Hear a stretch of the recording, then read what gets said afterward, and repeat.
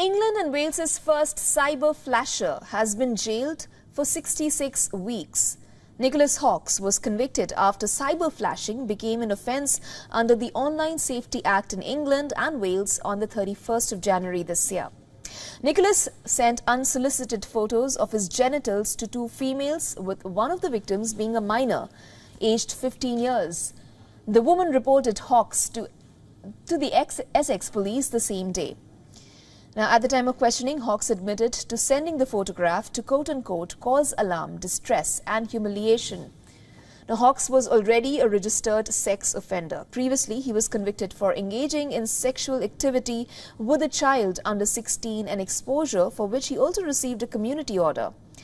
Cyberflashing offence covers the act of sending an unsolicited sexual image to people via social media dating apps, text messaging or data sharing services such as Bluetooth and AirDrop.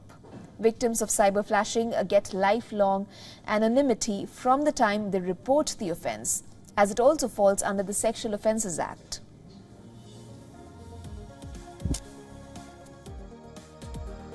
For all the latest news, download the WION app and subscribe to our YouTube channel.